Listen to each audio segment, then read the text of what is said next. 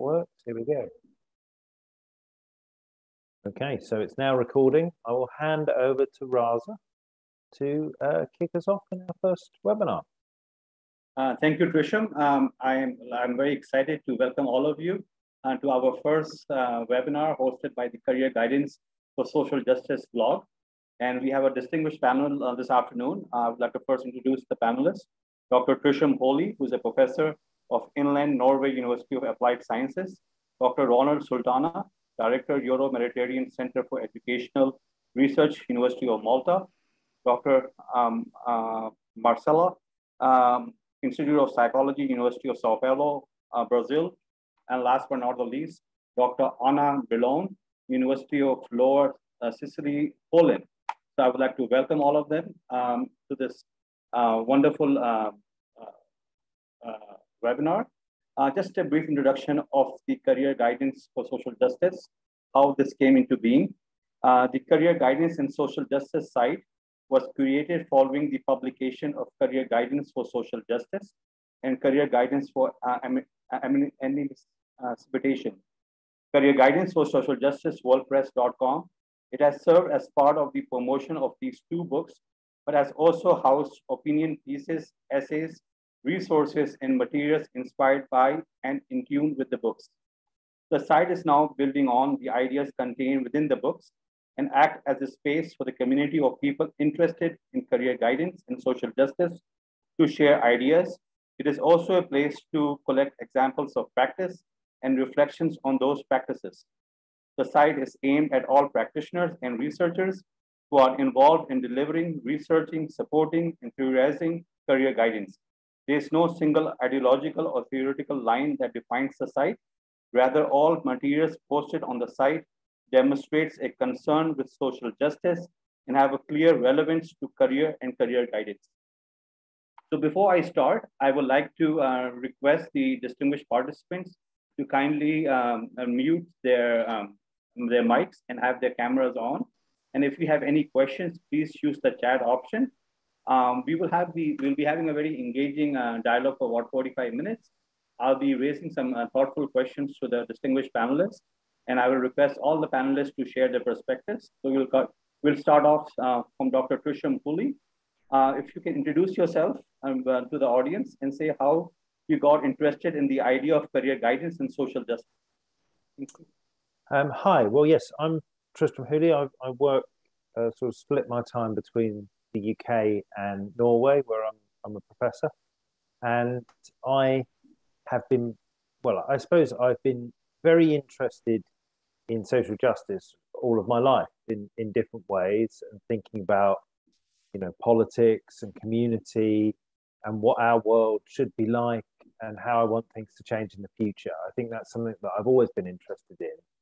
And I fell into career guidance by accident, really. It wasn't something that I thought I was, well, it wasn't something I really knew a lot about, but I ended up working in it.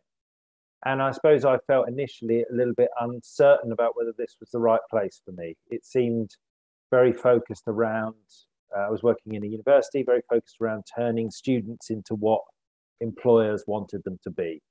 And that was something I initially, I think, felt a little uncomfortable about, the idea that we were sort of pushing young people to change themselves and form themselves into what the economy needed. But the more I explored this, the more I thought about it, the more I realized that there was actually potential to do quite a lot of other things with this activity, because we were asking people to think about their futures. We were asking people to think about how they saw their lives going, what they thought their talents were, how they wanted to apply them in society. And this seemed actually something that perhaps chimed with some of the things that I was interested in social justice. And so I started thinking about that, and really did a lot of thinking and not a lot of really figuring out what the answer was for quite a long while. And then I met Tony Watts and then Ronald Sultana through Tony Watts, and they gave me lots and lots of ideas. And then I started working more with Ronald and with Ria Thompson, and then with many other people here. And I started to realize there were quite a lot of us all thinking similar things, and starting to figure out what is this that career guidance, what is the role of career guidance in terms of its relationship to the world and making the world a better place. And that's really, I think, how I got here. So that's me.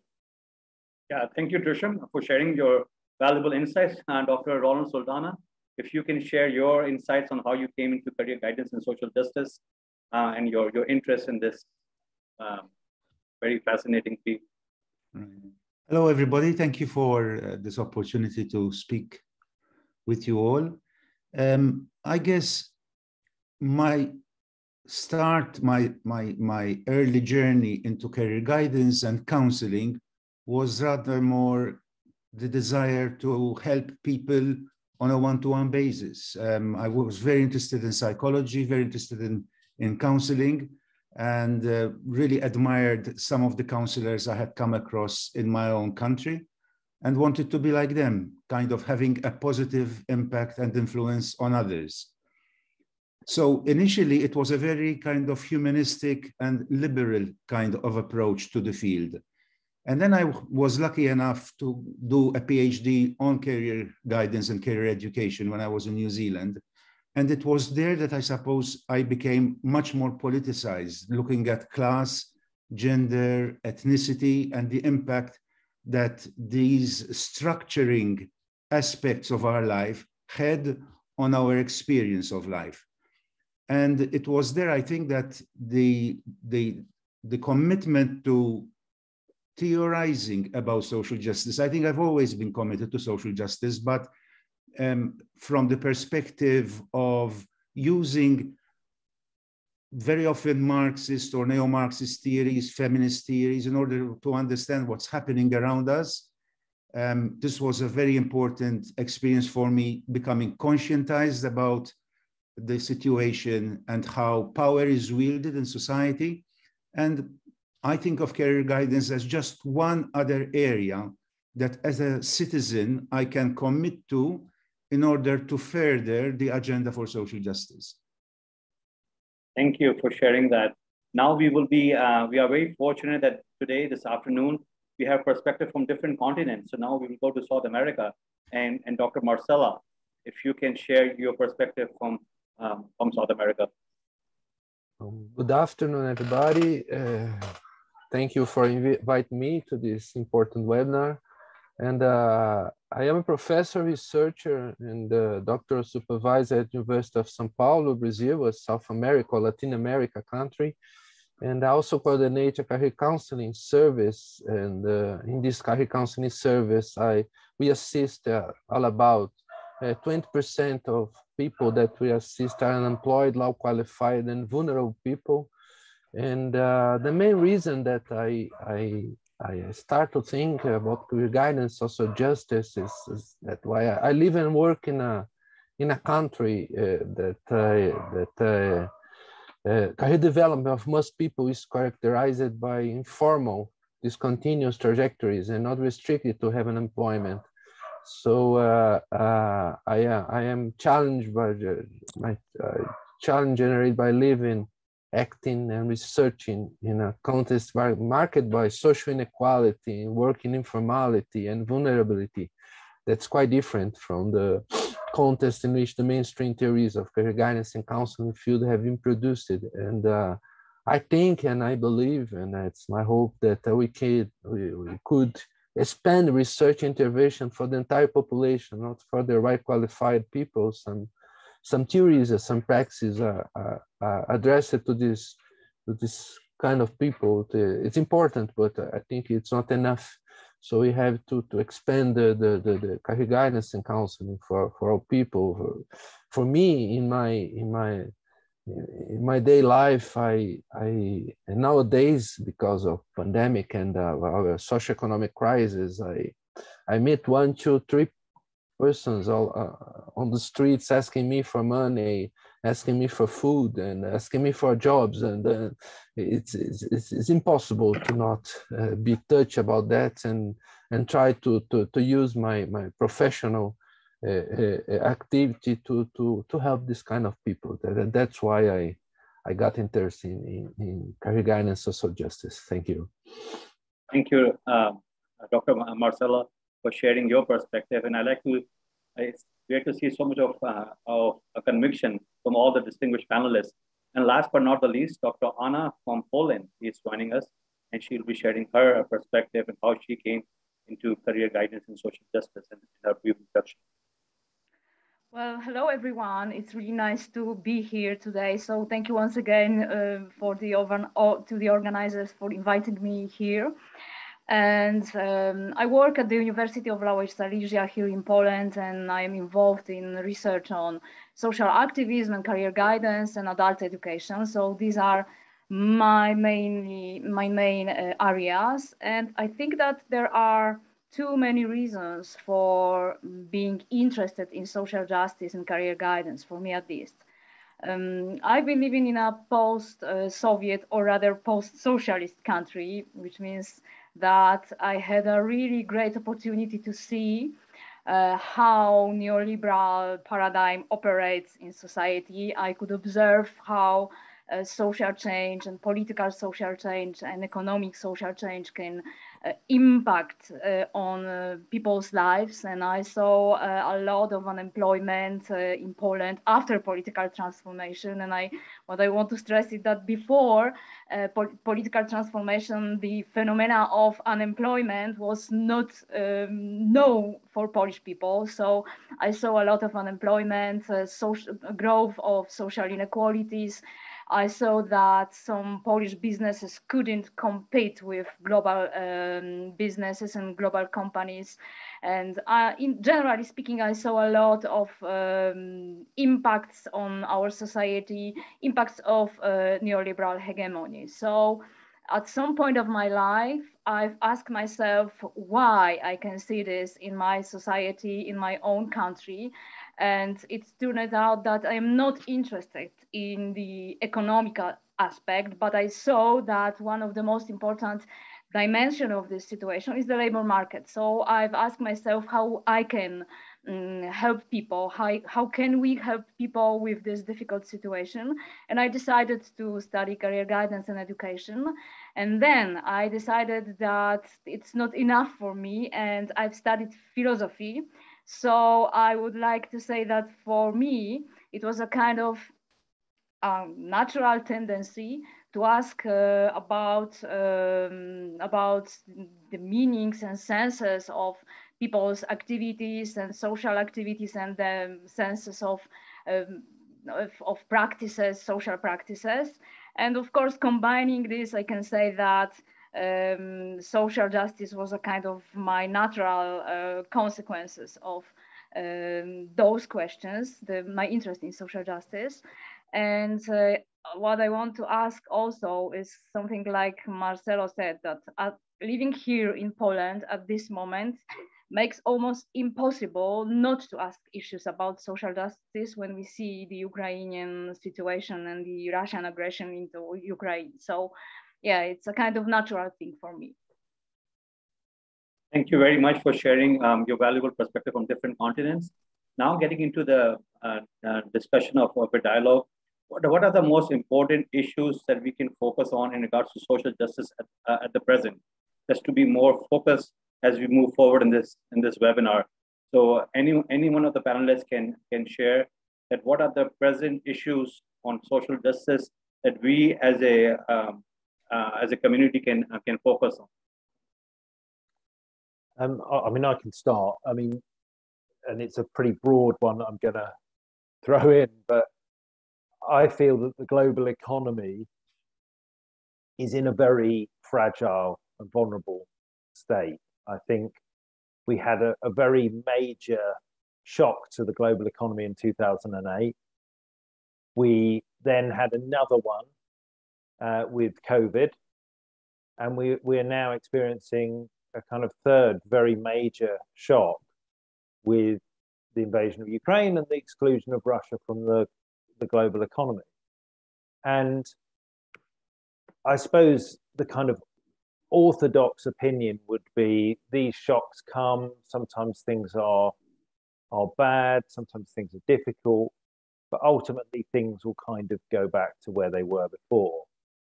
But the problem is that things, there's not really a before to go back to. If what we mean is that the economy will go back to the sort of state that we were in the 1990s, then certainly that's not desirable for everyone, and it seems quite unlikely to me. So what I think we're dealing with is a very substantial shift in the political economy of the world, and what direction that is going to go in is very unclear. I mean, it could go in all sorts of directions, but what is very clear to me is that individuals in their lives are going to have all sorts of trouble dealing with that. They're going to have to figure out how they're going to put food on the table, how they're going to heat their houses, how they're going to live their lives. And in that period, having someone to talk to and someone to help you, which is what career guidance is about, thinking about how you can manage your work, your learning, your life in that kind of complex transition, seems to me very important.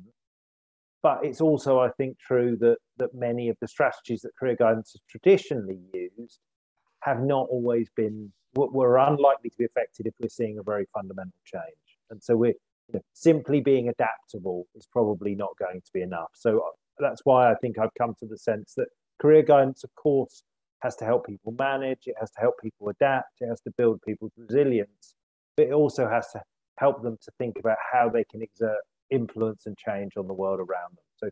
So that would be the sort of big issue that I would highlight, I think.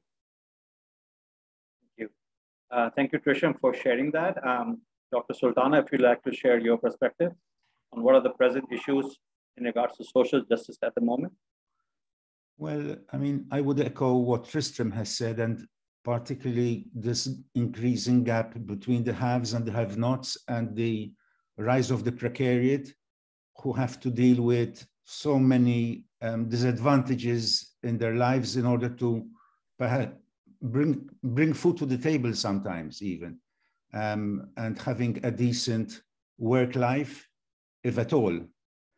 I also think that the climate crisis is something that we have to keep in mind, because I think it has major implications on the way we think about work, we think about, the aspirations that we might have from life. It requires us to rethink what normal is, and it requires us to perhaps look at some central issues within the area of work, including our work ethic, for example. So I think that the climate crisis is a major challenge to a lot of the things that we're doing in career guidance, and perhaps we're not doing enough to tease out, to unpack the implications that there are for our field. Thank you for sharing that. Dr. Anna, if you would like to share your perspective of what are the pressing issues of social justice at the moment. Well, of course, I agree with my colleagues, with Ronald and Tristram, but what I could add is that for me, what is also extremely important is to think of the issue on how career guidance could contribute for the fight for democracy and liberty. I think that our democracies are in real crisis, and I think that this is also a really important topic for us. And maybe a little bit radically speaking, but maybe we can also think of the social justice in terms of anti-capitalist or post-capitalist education. So something, what I want to stress is maybe for career guidance and for social justice, it would be really important to think, how can we imagine another economy, another society?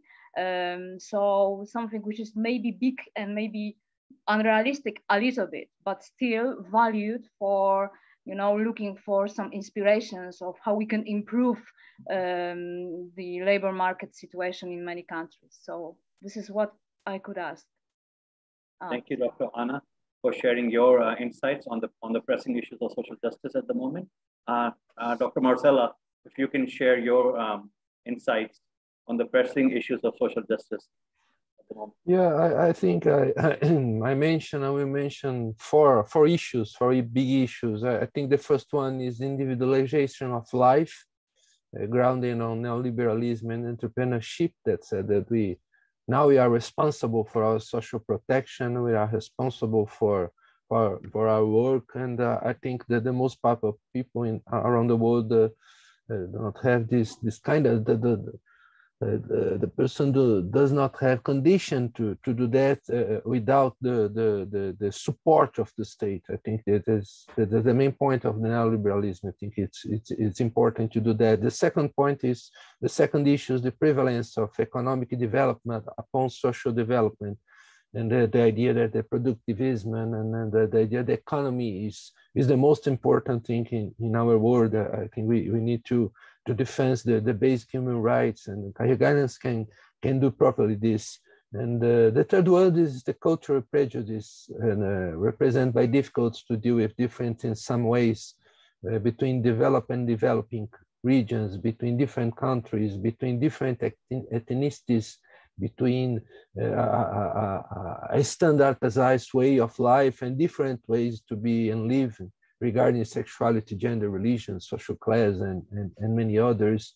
And the last one is the socioeconomic inequalities. I think we are generating two antagonist groups of people in the world. Those who deserve rights, that would be the full members of society, and those who must be content to work without rights, no full members of society. And I think that's not that's not the best way to build a world. And then we need to struggle against this tendency and say that everybody needs to be full members of society. That's it. Thank you. Thank you for sharing those. I would like to request the participants, if they have any questions, feel free to mention in the chat. Moving on, what good examples have you seen of career guidance acting as a focus for social justice in practice? If any of the panelists would like to share their insights.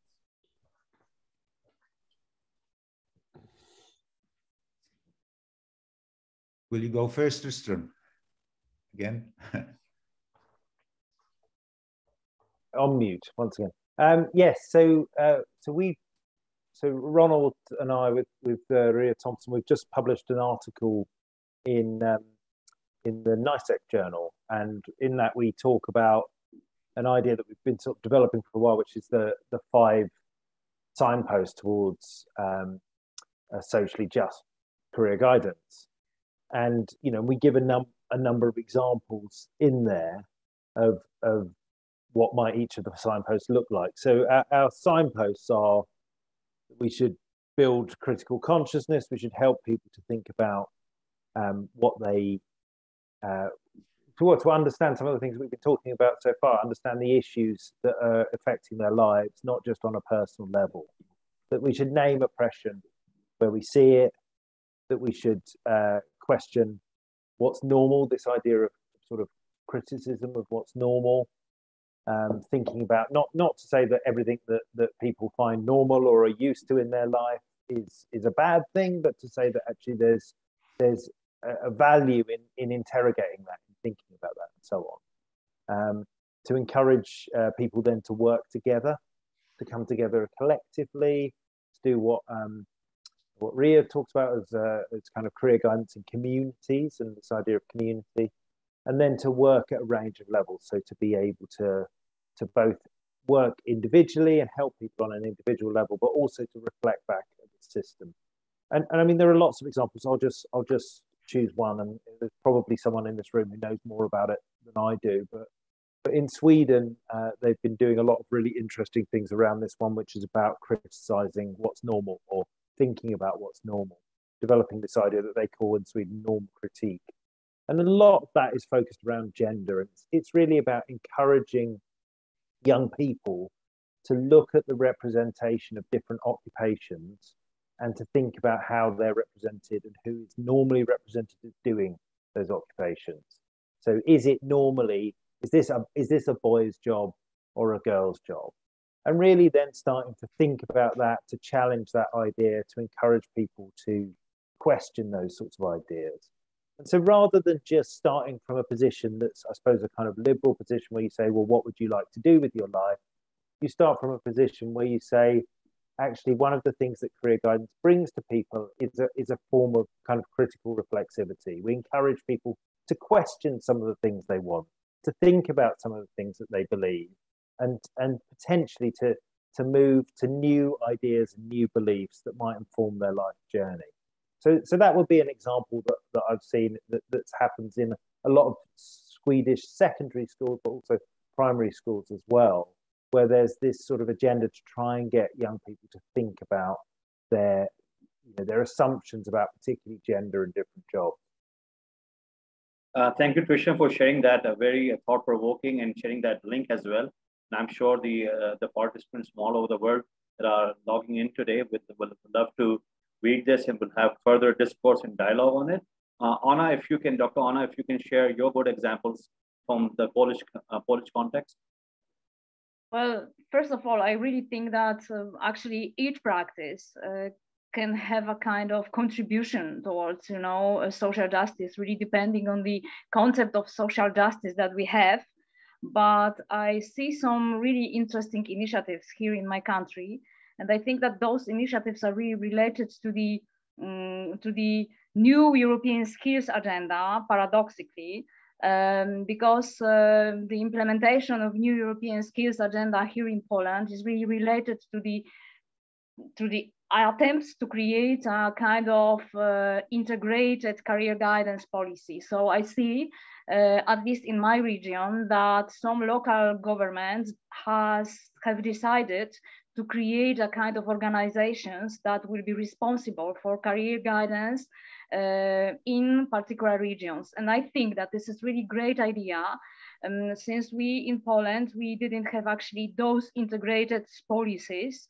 And I think that this is an example of introducing the quality to career guidance here in Poland. And also this is a kind of example of trying to give people equal access for career guidance here in Poland. So yeah, this is an example from the level of policy. And I really think that policy is needed and important if we think of career guidance and social justice. So yeah, I see also good examples in policy.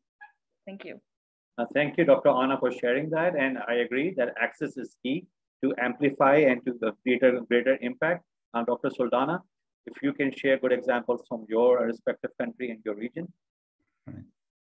Well, a lot of the work that I've been doing over the past several years has been on career education, looking at career curricula within schools, career learning, career development, teaching within different educational institutions. And what has been encouraging is an increasing number of these programs actually have a very critical perspective on the world of work. While before I tended to see, what Tristram was referring to earlier, especially these employability programs, trying to get young people to fit into the world of work as it is, there's an increasing number that question the world of work. They also encourage a certain, utopic vision. How can it be organized differently in such a way that there's more equity, that it helps people flourish rather than become victim to all sorts of exploitation. So that I find very promising. There's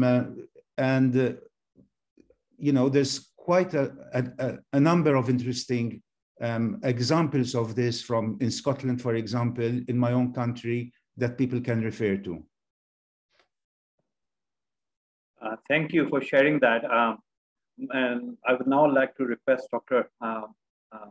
Marcelo to share his good examples from South America. I think at the first place, we need to expand and diversify the attended public. And for doing so, we need to expand and diversify in our practices. And I think that the best way, or the very interesting way in doing that is considering the existing social communitarian resources, and not propose something for example, vulnerable people, and try to build something together, our practice together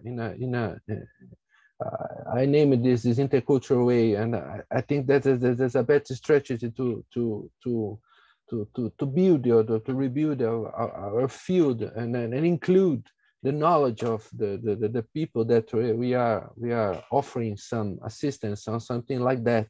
And in Brazil, I'm trying to approach communities and the peripheral zones of the big cities, and we include and incorporate and try to rebuild our practices, inspire in these social community resources, and try to do something that involve all people of this community, not only a practitioner that goes to a community and said, "Oh, I work with career guidance and we need to do this, that to have success in the labor markets." No, we need to. What's your life? What's your background? What's your plans? And how can I help you? And how can we build something to help you? I think we need to approach this community here, what this community build as resources and strategies, and try to rebuild our practice, inspiring this in this pre-existing social resources. That's it, in a general way. Thank you for sharing that. We have a very thoughtful question in the chat. The panel have described major issues, but career guidance seems to operate within a narrower scope, often as a subsection of education. It is often sidelined in public policy, which gives priority to bigger social concerns. Example, mental health, homelessness, poverty. I'll be interested in the panel views on this. So if any one of the panelists can share their insights on this very thoughtful question.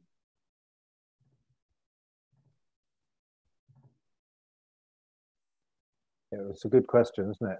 I mean, it's. I think the problem we have is that when we start to think about these bigger issues, I think a lot of practitioners quite rightfully throw up their hands and say, you know, we can't even cope with the small issues that we're dealing with at the moment. We don't have the resources, we don't have the time, and so on. I mean, I think one of the I suppose avenues of social justice which I have acted on is to argue for career guidance and to argue for that as a profession and to argue for the professionalization of the area and for increased funding for it and so on. So, I mean, I don't think the kind of discussion we're having here today can't operate outside of the confines of the realities in which people actually practice this work, which is often, very suboptimal. So I think we have to be arguing that firstly, that career is an important theme. It's part of everyone's life. As Marcelo often says, everybody deserves a career. Everybody should have the right to a career. That's a social justice claim in itself. But then in order to make that claim, we have to say, well, everybody also then is going to need help with this. And that means career guidance, and it means career guidance lifelong, and it means career guidance for everybody, regardless of who you are, and so on. And so I think that argument has got to be an important part of it. But I think we also have to recognize some need to kind of critically re-examine our paradigms and practices within what's open to us, and think about whether there are new ways that we can practice that might allow us to more effectively kind of challenge some of the issues that people are experiencing in their lives. And I think that's what the social justice theorists and group and people who are writing about this sort of thing are trying to do, is to try and think about, well, how might we do this activity differently? We certainly need to be doing it more and for more people as well. Thank you, Tristram, for sharing that. We have another question in the chat. I'm interested in how career practitioners can set boundaries so that they can implement the 5 pillars and call out oppression and push for change, etc. But to do so in a way that keeps our emotional load manageable and keeps us healthy. It's a great question. So if any of the panelists would like to share their insights on this.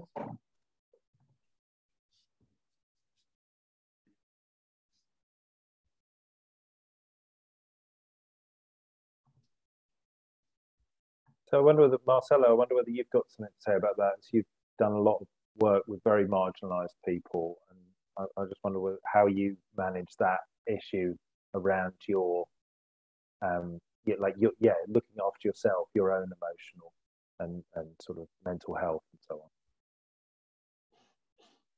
Yeah, I may say that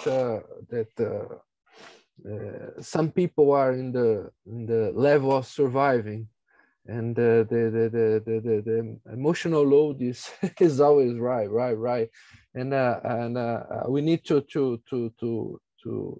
include this dimension of life, the emotion dimension, but we need we're trying to open space to people and build some. I think to build some new places in the world to try to do something like a social repositioning and trying to do that. There is something more for me in society, and then when I see that there is something more for me in society, I think the emotional dimension and can goes together, and I think these two things can work together, and I might say that the vulnerable people suffers a lot, and I think for suffering a lot they have some strategies. They develop some strategies to deal with this. I think that we need to revert this trend, and because people are, that's the way that life is. I think career guidance that can say or can try to say to people, don't know, that's not the way that life is. We can do your life in another way, and not, it's not just a discourse, because it's easy to speak this, but how can I do this? How can I do this? And I think if we can offer something like that, I think the emotional dimension goes together and can get better with our praxis or our assistance and something like that. It's not an easy task. It's a very, very difficult task, because it's not a task that depends on us. It depends on the social development, depend on the economic conditions, depend on something like that. But we can do our part. I think in a general way, I can think about that.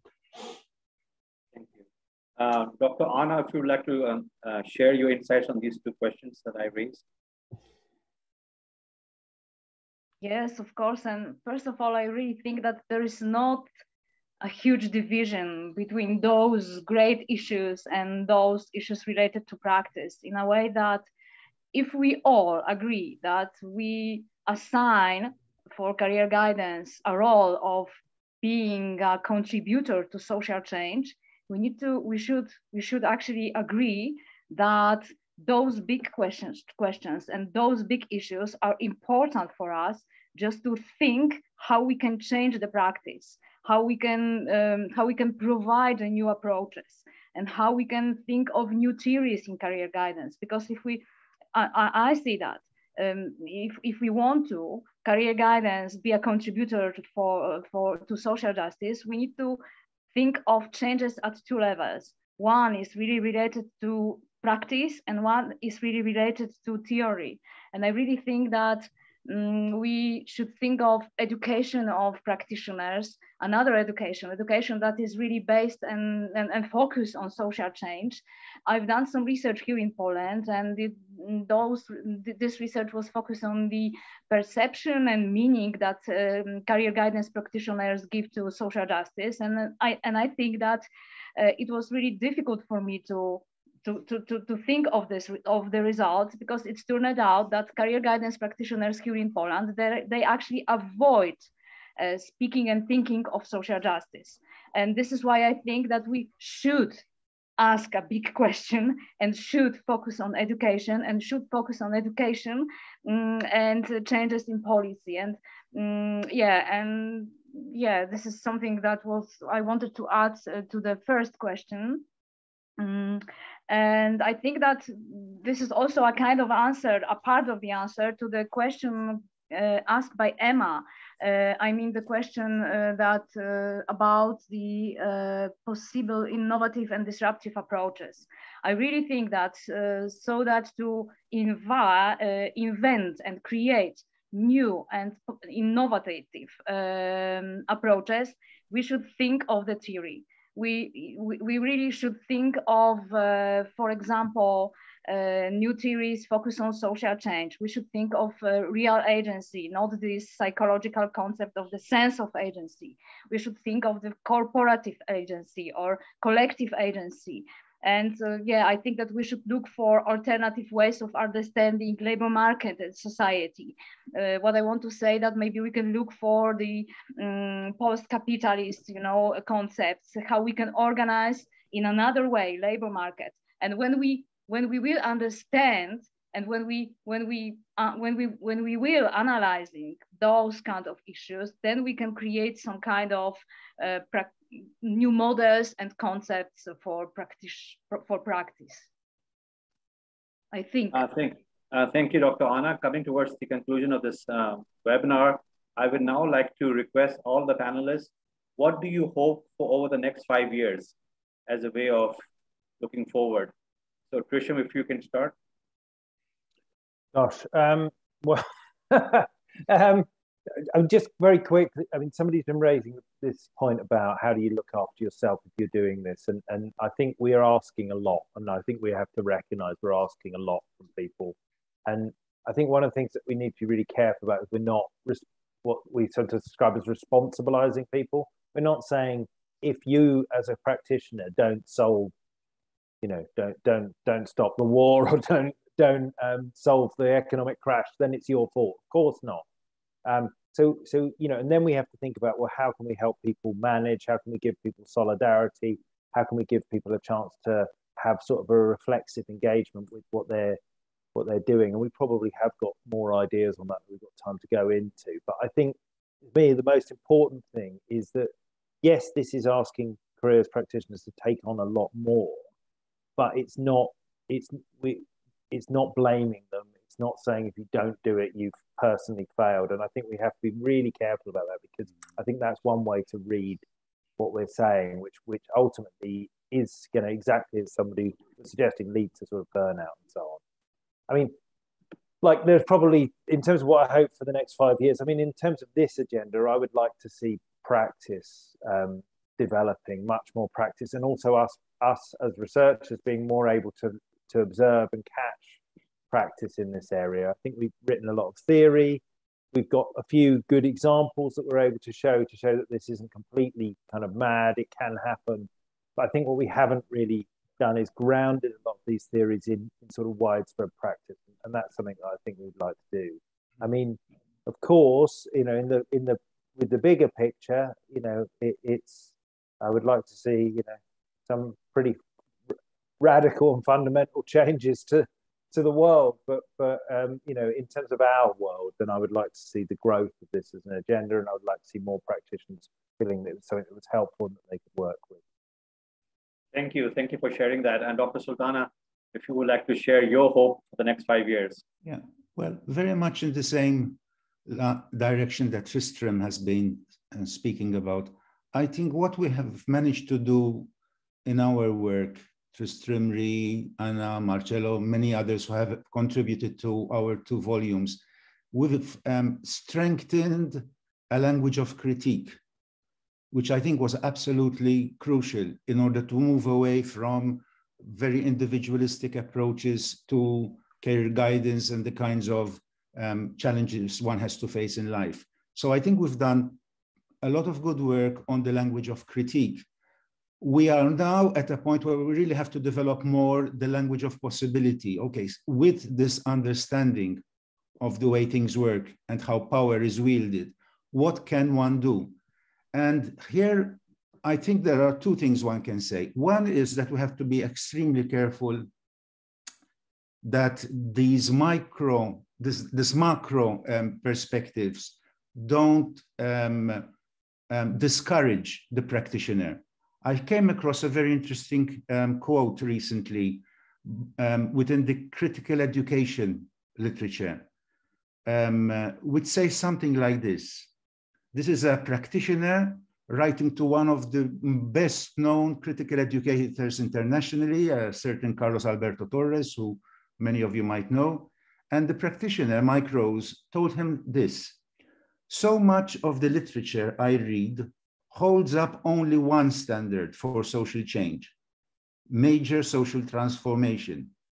There's something arrogant about that, it seems to me, for it discounts the daily good work that thousands of people do to affect micro-level change, to incrementally build community. And I think this is something that I would want to highlight and emphasize, you know, that change can also come through these micro-level efforts to incrementally build communities.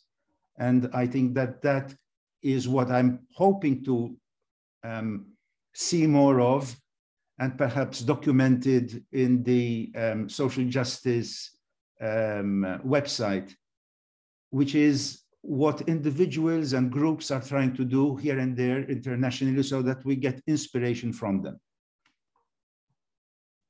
Thank you for sharing that. That's a great insight. Dr. Anna, if you would like to share your hope in the next 5 years.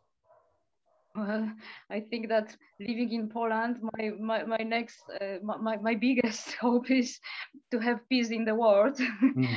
So yeah, this is a kind of big issue, but it's really important. And what is also really related to our situation is that I really hope our government will be able to help those refugees that are coming to us from Ukraine.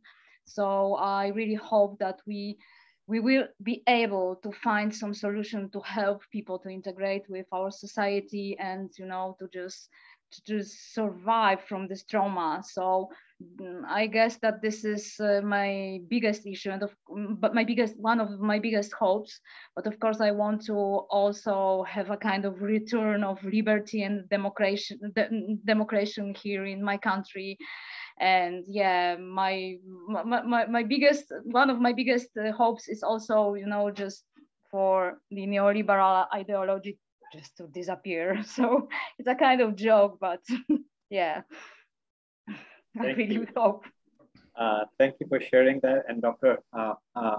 Marcela, if you can share your hope insights for the next 5 years from South America.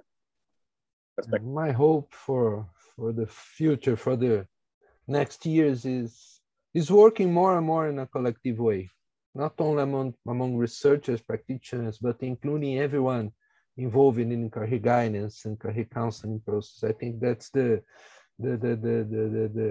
best way to try to do, or to change the world, or try to change the world in the way of career social justice, career guidance, social justice. And I quote important, or the most important educator from Brazil, Paulo Freire, and he said, "No one set anyone free. No one set himself or herself free. Men, women liberate themselves in communion." I think we need to work together to try to change the world. That's it. In all dimensions of our practices, our lives, I think that's the best way, as we are doing here. Thank you. Thank you very much. We are now almost towards the end of this webinar, a very inspiring webinar, the first of its kind from the Career Guidance for Social Justice blog. I will now request Dr. Tristram Hooley to invite all the respective participants that are logging in to contribute to the blog. It's a very vibrant and a very visible blog that you can share your insights. So a few minutes from Dr. Tristram Hooley about the blog, and then we will thank the panelists for their time, the participants for their valuable questions. No, I mean, I think you've said it already. The blog is open. We want everyone to contribute to it. One of the aims of it was to hear more from practice. So people have been writing all sorts of things on it, but perhaps the most important is telling us about what they're doing, sharing resources, and all of those sorts of things. But also, of course, we're very interested in opinion pieces, in news that you've got that might be of interest to the community, and so on. So yeah, please get in touch with myself, with Ronald, with anybody there's information on the editorial board on the site. send us some things. We've also got a feedback form from today, which if you would like to fill that in, that would be great as well. But yeah, that's everything from me. Thank you for hosting us, Raza, today.